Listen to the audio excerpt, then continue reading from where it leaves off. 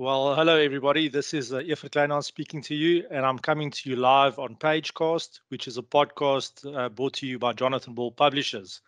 In this episode, we are focusing on Boris Gorelik's recent book, A Russian On Commando, the Boer War Experiences of Yevgeny Avgustus, which was published by Jonathan Ball in August 2022. Our two discussants today are Boris Gorelik and Professor Fransjohan Pretorius. So I just briefly want to introduce these two gentlemen to you. Boris Gorelik is a Russian writer and scholar who has done extensive historical research in South Africa.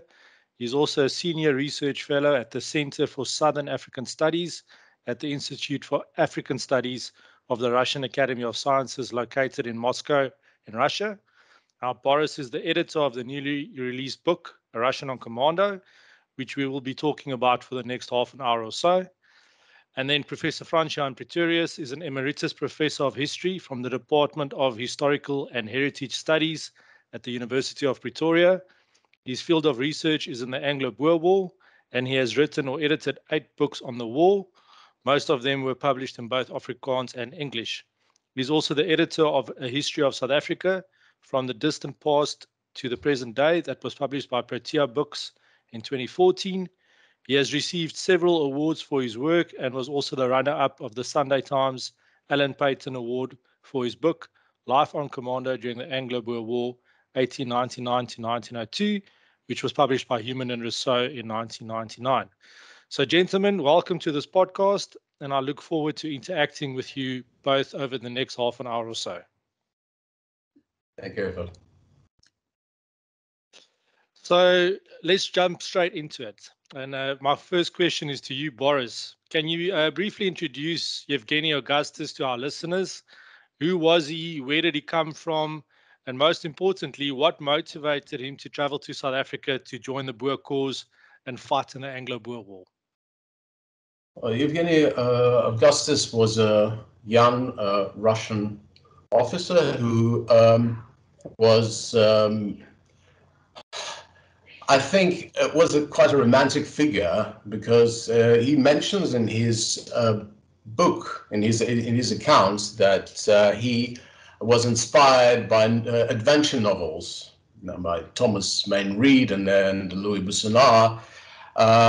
So he had those romantic ideas of Africa, and then he, on learning about the Anglo-Boer War, the beginning of the Anglo-Boer War, he decided to, he became very inspired, and he wanted to go and help the Republican cause.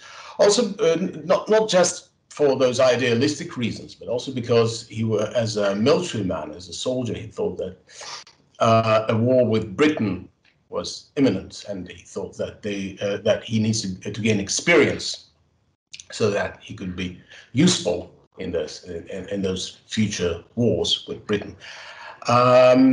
So he spent about half a year in South Africa. He arrived in January year 1900, and he eventually stayed until I think until June the same year, when he was wounded on the battlefield and was captured by the British. Eventually, he was released on parole and was allowed to return to Russia, where he wrote his memoir.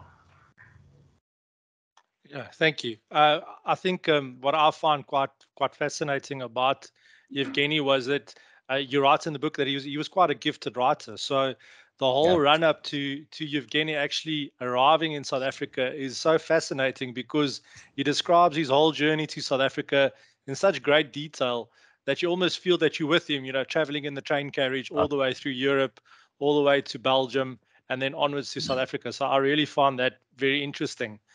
But my next question is for you, Fransjohan, and I really want to know if Yevgeny's motivations to join the Boer cause would correlate with those of the other foreign volunteers who fought in the Anglo-Boer War.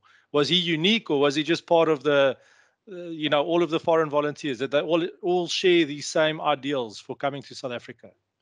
Yes, thank you, Evert. I would just like to add to Boris's issue and yours of Yevgeny traveling through Europe. You know, he came from war. His regiment was in Warsaw, and he traveled through Berlin, Cologne, and then eventually Brussels to meet Leitz there, the Dr. Leitz, the Transvaal plenipotentiary there, and then eventually going down to along the coast to Lorenzo Marx. And this part of his description, and also their experiences in Paris, for instance, is so a wonderful setting, because all the other volunteers that we have do not cover that. They start when they arrive in Lorenzo Marx. So this was something very special, I think, that we know how these guys got together. They were 5 Russians eventually. They went to Madagascar and from there to Lorenzo Marx. So yes, I just wanted to add that to give more flavor to Yevgeny's wonderful description. Now, his idea was to go and fight, because he was in a regiment. He hadn't been in any contact, skirmishes or anything, and he thought, well, this is an ideal opportunity, because many of the Russians were not pro-Boer. That many of them didn't even know where the Transvaal was, but it was an issue of the British. They're our enemy, and we therefore pro-Boer. And we are going to have sooner or later, we're going to have a big war with Britain. So we'd better prepare ourselves. And this links up with another issue where the Russians particularly thought of adventure. It was very romantic. They can make a name for themselves. There's also this issue of the end of the century mood in Europe. You know, it was a contrast. On the one hand, Europe was very optimistic because people thought they were very good and improving. But on the other hand, there was a somber mood as well, that the world was closing in on them. And going out and enjoy yourself as a young man and make a name for yourself, that is what Yevgeny thought he would do, and the other Russians as well. So linking up with these farmers, the Russians could relate to the Boer farmers themselves, fighting the mightiest empire of the time and the state of the time. So yes, in general, they all felt the same, the Russians. Obviously, that differed from the Dutch and German and, their volunteers. Most of those Dutch and German volunteers had already been here in the Transvaal before the outbreak of the war. But some of them came particularly for the kinship with their family relationship with the Boers, and they thought the Boers were Afrikaans-speaking Dutchmen, which they of course were not. And so they were quite alarmed when they found that the Boers were not exactly Dutchmen. But anyway, so yes, an anti-British feeling for the Russians and for the Germans to a certain extent, and for the French. But the idea of heroism, adventure, that was the first issue. No, that's fascinating. Just to latch onto that, but I don't want to get too ahead of myself, is can I just add something as well? Yeah, absolutely. Okay, so this part about Yevgeny traveling to Africa, I didn't really know if this would, add value to the account. I just thought, to me personally, it was interesting. But now I realize that it was, well, if not unique, at least it was rare to have this description in a foreign volunteer's account. I thought that all those details that he adds, how people in the countries that he traveled through in Europe, how they saw this conflict and how they reacted to it, and how they reacted to the fact that he and his comrades were traveling to South Africa to sacrifice maybe their lives or their health to a cause of the people that none of them knew personally. I think to me that was a fascinating part of this account, of course, and the fact that he describes this incident when they were, I think, in France, and they were staying in a hotel, and when they were leaving, and they told the hotel owner that they were going to fight for the Boers, and she started crying as if they were her children. You see, so this in Yevgeny's account, for me, the most fascinating part is this human emotion that you can feel, and it brings the whole story alive. It brings this war. It adds color to those events, even for those people who are not necessarily know very much about this war. It becomes so vivid, I think, and fresh. Yes, and to add to that, you find that people think war is about generals. War is about soldiers, the everyday experience of these people. And he portrays that so wonderfully well. Yes, yes.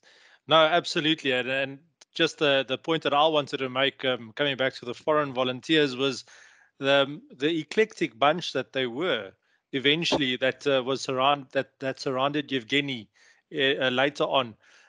There was Italians, there were Portuguese, there were some Prussians, there were a whole collection of these men that joined together under the banner of the Russians. So I think it's we sometimes polarize to the idea that the foreign volunteers were either Dutch or German or Irish or Russian, but we forget that there were many different foreign volunteers that actually also fought in the war. That's right, and it also brings this international aspect to our understanding of the war, because you can see all of a sudden that this war meant something even for those people living in Russia, which when Russian Empire wasn't involved in the conquest of Africa and this, in the colonial effort of European powers, but still it evoked such strong emotional response in those people, which means that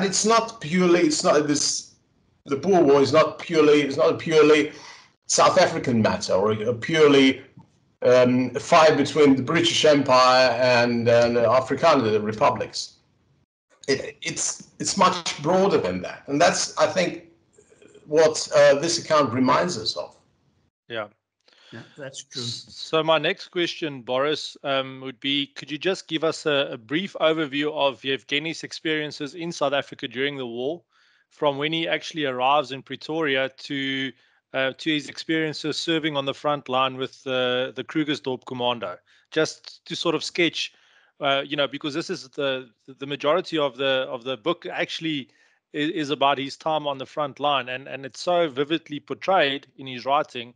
But can you just give us an idea of his experiences? Yes, so there's actually not much in his account. There's not much written about the actual fighting, but the combat experience. It's more life on commando, or the kind of impressions that a foreign volunteer had of the Boers and their attitudes and their tactics and so on. So he and his comrades, other people who traveled with him from Russia, arrive in Pretoria, and then they give an oath of allegiance to the South African Republic, and they join Republican forces, and they decide to go to the Natal front. They take part in the Battle of Tugela, and then he describes a big withdrawal of Boer troops. Then they arrive to the site where General Louis Botha's camp was, and then they decided to form a Russian corps, a separate Russian unit, consisting of not just Russian nationals, but also some Europeans, some people from Western Europe, some volunteers from Western Europe, some volunteers from Central Europe, and also some Jewish people. Sometimes it's been written that those Russian volunteers were all very anti-Semitic. That might be the case, but some Jews were also part of this Russian corps. And then eventually they are transferred to the Free State, the Orange Free State, and they're based there. But they never, the Russian corps never gets a chance to take part in any fighting, because the Boer troops at that time, at that front, that part of South Africa there were no major battles there, and actually Yevgeny's account ends there, because I think he didn't feel comfortable describing his experiences in the Russian corps, because they were quite controversial. So at the end of the book, I take up from there and I describe the rest of his experiences in South Africa, and he's captured by the British, and his return to Russia, and his career, military career, yes, after that, already in the Russian Empire. Yes. May I add to that, Evert? I want to just read a passage from Yevgeny's experiences. It's really the core of his 6 months there. He said, "For 6 solid months, I fought side by side with the Boers, lay with them in the trenches. Their blood and brains clotted my eyes when deadly shrapnel struck comrades close by. Together, we endured all the deprivations and adversities of commando life. They shared their last rusks, their last sips of water with me, and I learned to love and respect these stern and unfriendly-looking, childishly good-natured, wholeheartedly courageous, and profoundly religious men." That sums it up, and this is what makes this book so fascinating. Yes, absolutely. I share that conviction. It's like Boris said. It does not really talk much about the actual fighting, but the strength of the book is where all the detail lies of life on commando, and Yevgeny was really truly talented in the way that he wrote all of this down. But Fransjohan, I want to ask a question, a further question about the foreign volunteers, because in the book it's quite clear that they were a diverse and cosmopolitan bunch from all walks of life, former officers and adventure seekers, and those opportunists that also find themselves in the middle. But I'm quite curious as to what prompted these foreign volunteers to organize themselves into their own independent cause, like the Germans or the Dutch or the Russians, and then also how successful were they, and how much has been written about these foreign volunteer corps? Right. So there were a few national corps, like for the Irish Brigade, and most of them were American Irish who'd been working on the mines, the gold mines in the Johannesburg area when the war broke out. And being Irish, they were anti-English, and therefore they joined the war. The Italians, under Ricciardi, they've also felt, well, we've got something to say and improve. There were some French who wanted to be on their own, a kind of a foreign legion, particularly under de Villebois-Moreau, and he was asked by Piet Joubert in March 1900 to form a foreign legion with these people. And eventually, just over half of the foreign volunteers were in these corps. The others were with the commandos as individuals. But then the Scandinavians were almost wiped out at Magersfontein on the 11th of December, 1899. And the individuals who remained, they went into individual commandos. The same happened with the Dutch Hollander Korps. They were also really almost wiped out at Elandslaagte at the beginning of the war. And the rest of them went as individuals into commandos. There was the German Corps, and the Germans also wanted to be on their own.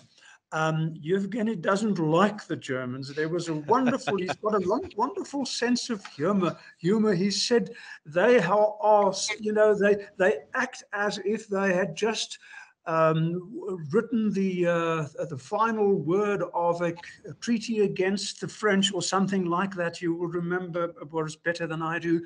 But, you know, so yes, they wanted to be on their own, but most of these corps were not successful, and the individuals therefore went into the commandos. But in general, their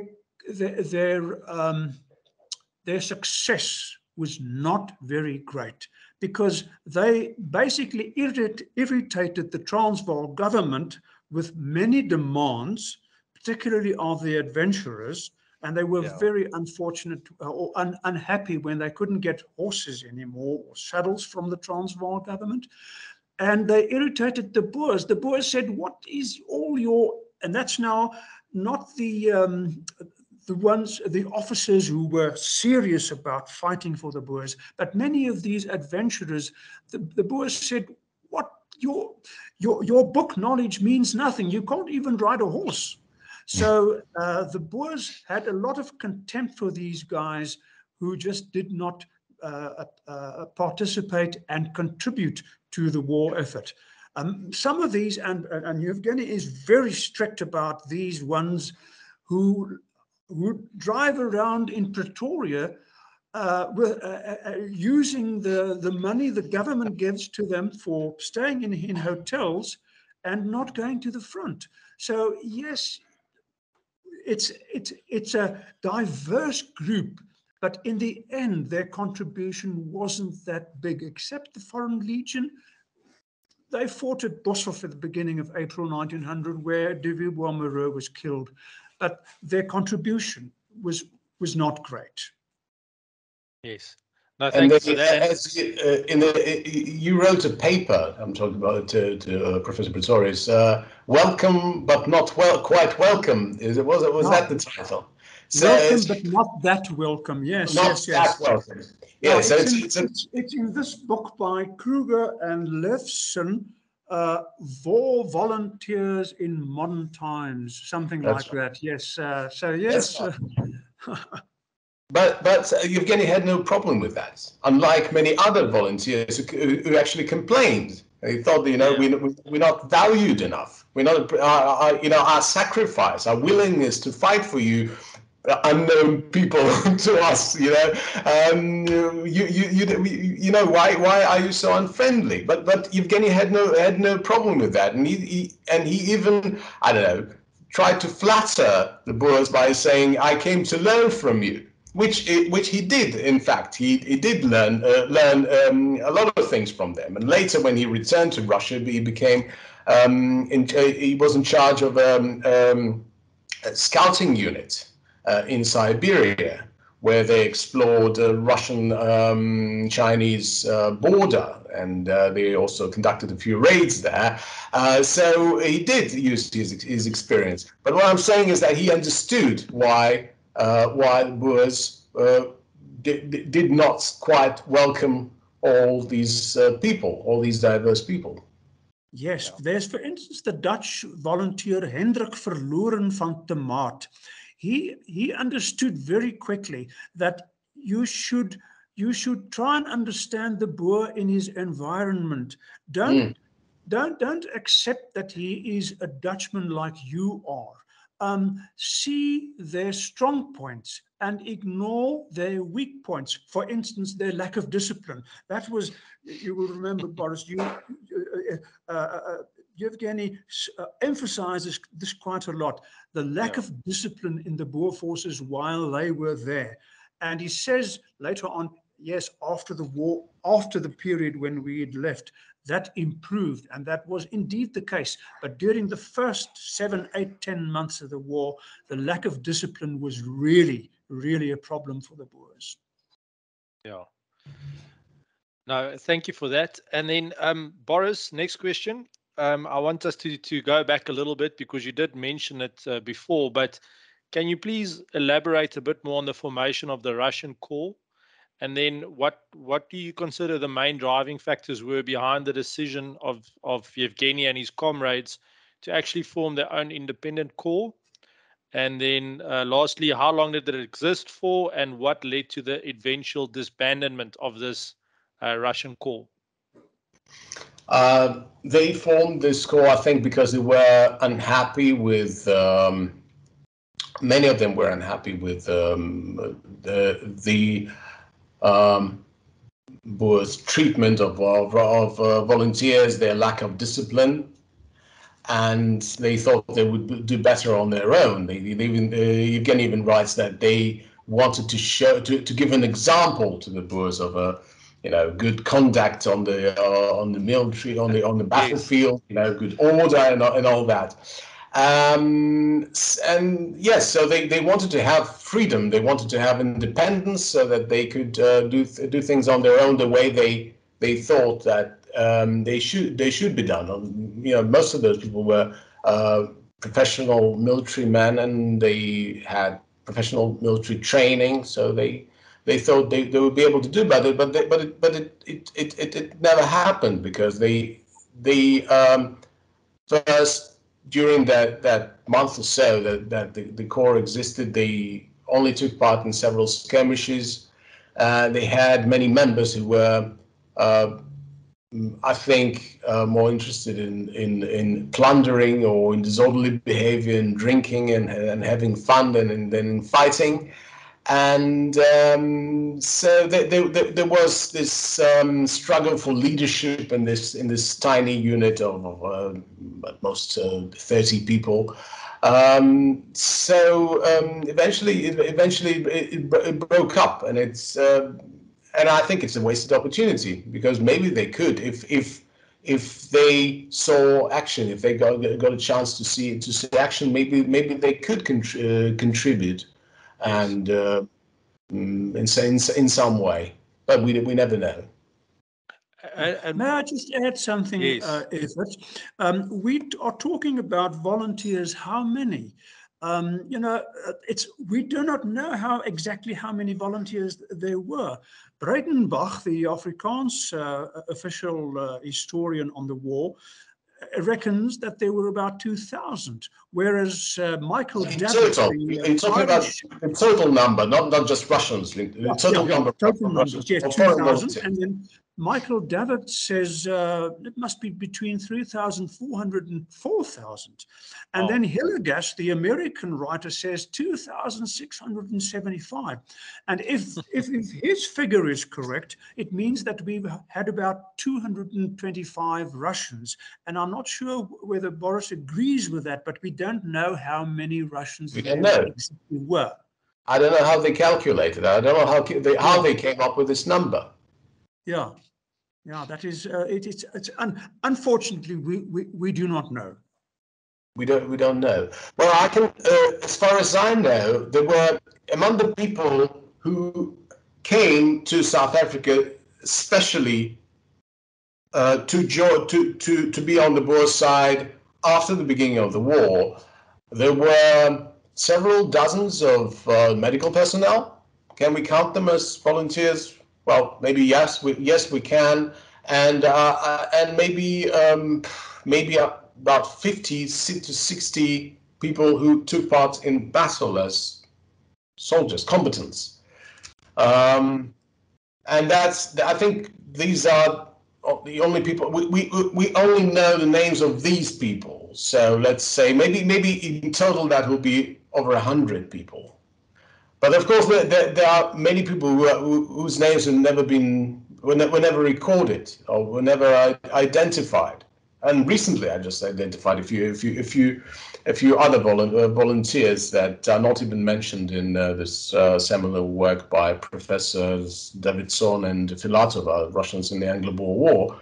So we keep on making those small discoveries, but still, I mean, there were very few, and I'm sure that that number that the Irish journalists came up with, it includes Jewish immigrants in the Transvaal and the Boer republics who had come long before the war, at least since the early 1890s.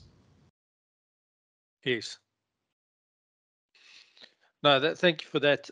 Just to latch onto this, can you, Boris, comment on the leadership dispute within the Russian corps? Because I found that quite interesting between Maximov and I forget the name of the Ganetsky. And Ganetsky. Yes. I found that quite interesting. And then just lastly, can you just elaborate on why do you think Yevgeny did not really write about this last phase of the war, of the existence of the Russian corps?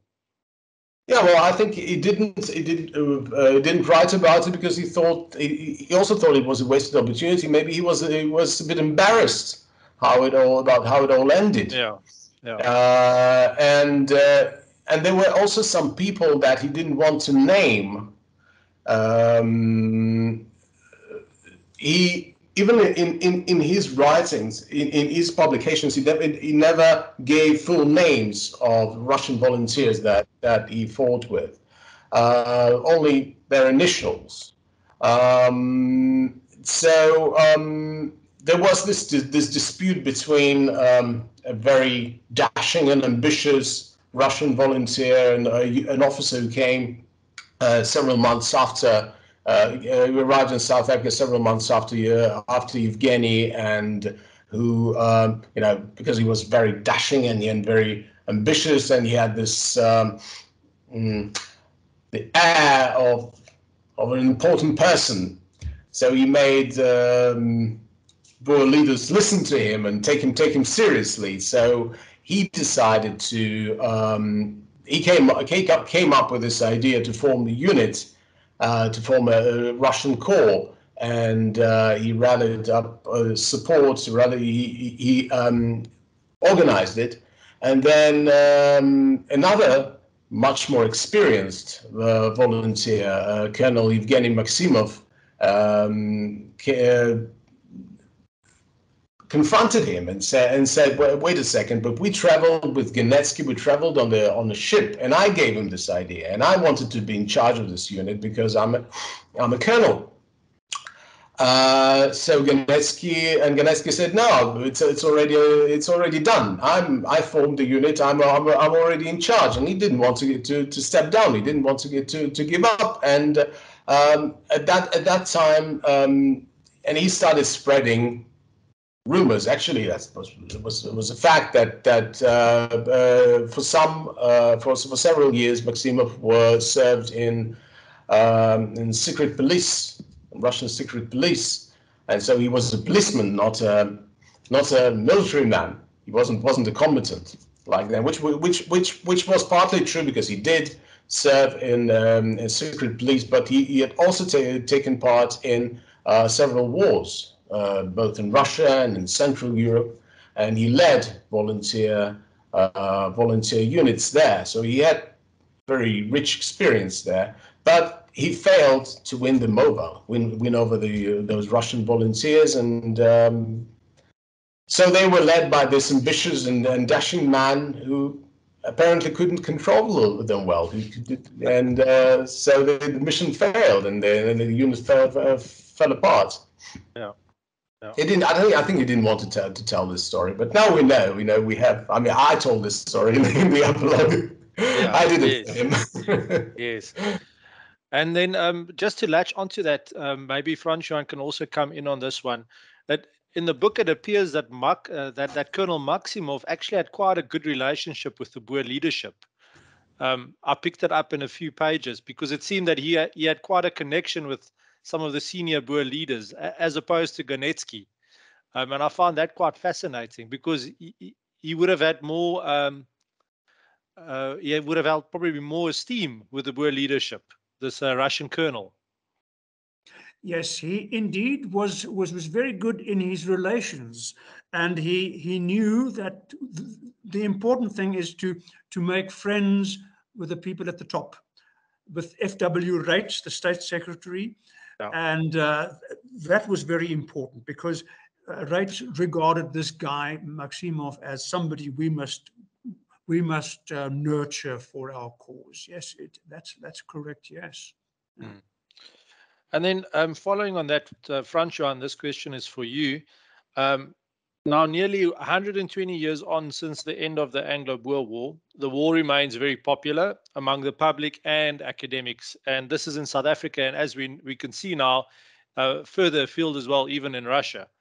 So what would you say are the reasons for this continued fascination with the war? And can you identify any areas that still deserve further historical attention? For Afrikaners, the war is something that they can latch onto, having lost political power in 1994. And just 5 years after that, in 1999, there was the centenary of the Boer War, of the Anglo-Boer War. So there was another opportunity to tell the world, hey, look what we did. We stood up against the mightiest empire in the world, and we're not as bad as you think we are. And like in the 1930s and 40s, it once again boosted Afrikaner thought. In the 30s and 40s, it boosted Afrikaner nationalism. Now that nationalism is no longer with us, but there's a patriotism there that Afrikaners feel, hey, you must take note that we also suffered like Black people in this country. And that is a very important issue because you find, well, I find that many Afrikaners nowadays think of the concentration camps and the fate of the people there, but they don't know the exact facts of that. They just want to talk about that, and they've got emotions. And that's why writing about that is so important, to indicate that this is a very nuanced war. It's not, everything is not clear-cut. And there are new issues that we can write about. Obviously, lately, there's a lot has been written about Black participation or Black experience in the war, which is fantastic because they were also in concentration camps. And there is still some work there, but the British documents are not so well preserved on the Black concentration camps as in the white camps. There are issues that can be done. There are still some Boer generals. General Chris Muller, who knows about him? There, Piet Viljoen. I've just read a manuscript of a book of Piet Viljoen, General Piet Viljoen. And there are others that still need attention. And then obviously issues that are important around the religion, because we think that all the Boers, we have the notion that all the Boers were religious men, 8 feet tall, which is not the case. So there are issues that we can go into more nuances and say, yes, but. Yes. No, thank you very much for that. I think, go for it. Okay. So I'm an outsider, right? So I'm looking from the outside looking in to your to the South African situation. And so for me, there are two things that were very important about this memoir and in South and the Anglo-Boer War and South African War in general. So first thing is, I'm both a historian but I'm also a reader. And I'm not a military historian. My interest is mostly in cultural links between Russia and South Africa throughout the centuries, and how those links and perceptions and attitudes influence historical processes.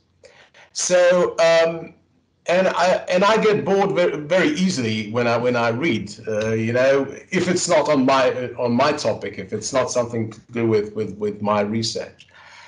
And when I was reading several accounts by Russian volunteers, and then I came across this one, by Yevgeny Avgustus. And I thought, well, that's something amazing, because I'm not interested in the small details, minute details of warfare. I'm interested in how people felt on the battlefield, what it was like to be there in that the first war of the 20th century. A war of this, an event of an international scale, dimensions. And what is it to be on the battlefield in general, not just on the war, but in general. And I think Yevgeny shows it so vividly, this wartime experience. For me, it was something like what Peter Jackson did with in a documentary called "We Shall Never Die." Or he did a documentary on the First World War. Peter Jackson of the Lord of the Rings fame. So what he did is that it's a documentary made from footage, archival footage from the First World War, but he colorized it and he added soundtrack, so that suddenly it all comes alive. So it all starts as a black and white film, and then suddenly color appears, and it's a shock in a good sense. You're so excited. Oh, but I can relate to these people. I can relate to these events. Oh, this guy I know. Well, I don't know him, but I can imagine that I know someone like him. So for me, it's the same kind of thing. Oh, that book that Jonathan Ball just brought out a few months ago, and it's a bestseller as far as I know, the Anglo-Boer War in color. It's also something like that, an attempt to make it not just relevant but tangible, something that you can relate to. And I think this event, the Anglo-Boer War, is something that people. It can't be just part of ancient history. Another thing is what I experienced in South Africa, talking to many Afrikaners. Some of them are almost embarrassed of their history. Some of them are almost ashamed. And I told them, well, what are your heroes? Who are your heroes? Mandela. Oh, yes, but heroes, your own people. Who? Brown Fisher. But what about others? Paul Kruger, is he a hero? Is he someone worth respecting or maybe admiring even? I don't know. Jan Smuts? Well, we don't know. But what is a nation? What is a people that doesn't have heroes? Historical heroes who did good things, who did bad things. There's like Paul McCartney is saying. There is good and bad in everyone. Well, yes, it is. But we should remember why this person is important. He did bad things, we remember about that. But what is important is this, for instance, what I think I would admire is that Boer leaders' courage to stand up against this mighty empire and to rally international support to their cause. Isn't it admirable? I think it is. And another thing is that too often, also in Russian writing, some of Russian writing on this war, they say this war was used by right-wingers and conservatives and monarchists to distract people from the problems of their country, from the issues that the country was facing, so that they would think about some faraway country, about fighting in some faraway country.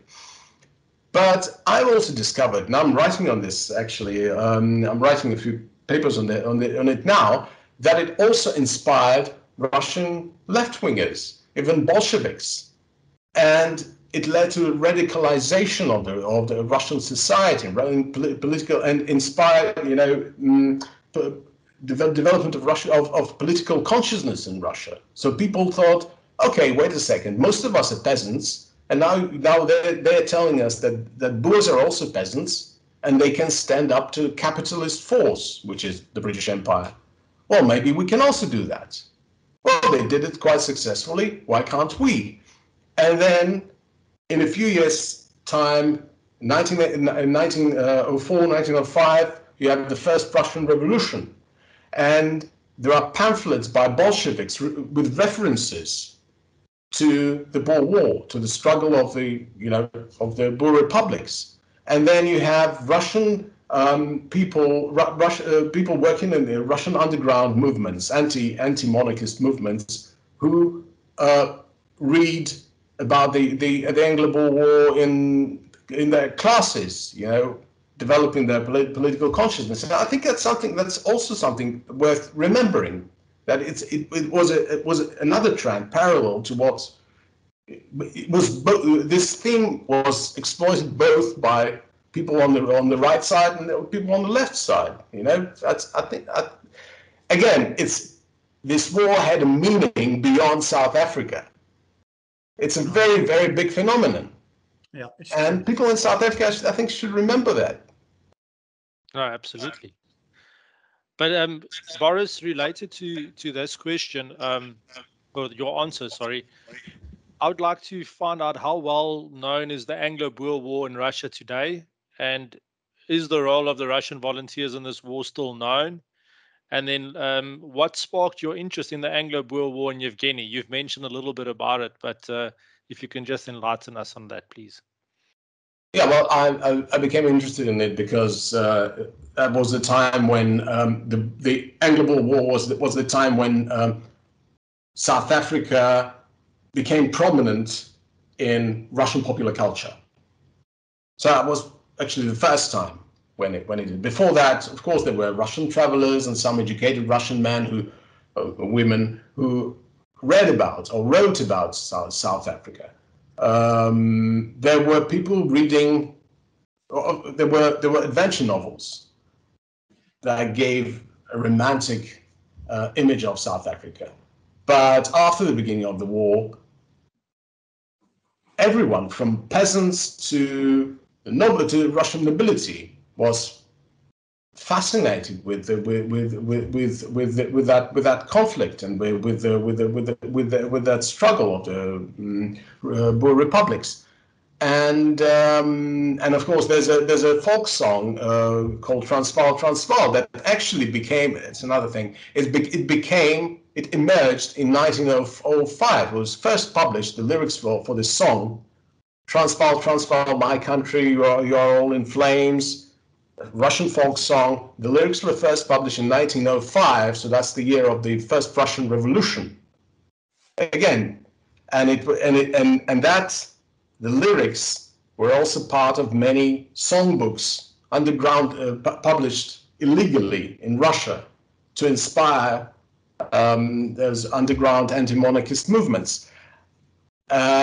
So yes, well, that's how I became interested in the Anglo-Boer War. It's a crucial moment. I'm interested in all those crucial periods in the history of Russian-South African relations, starting from 1814, where the Russian Empire was part of the agreement of the agreement when between Britain and the Netherlands, where the Cape was handed over finally to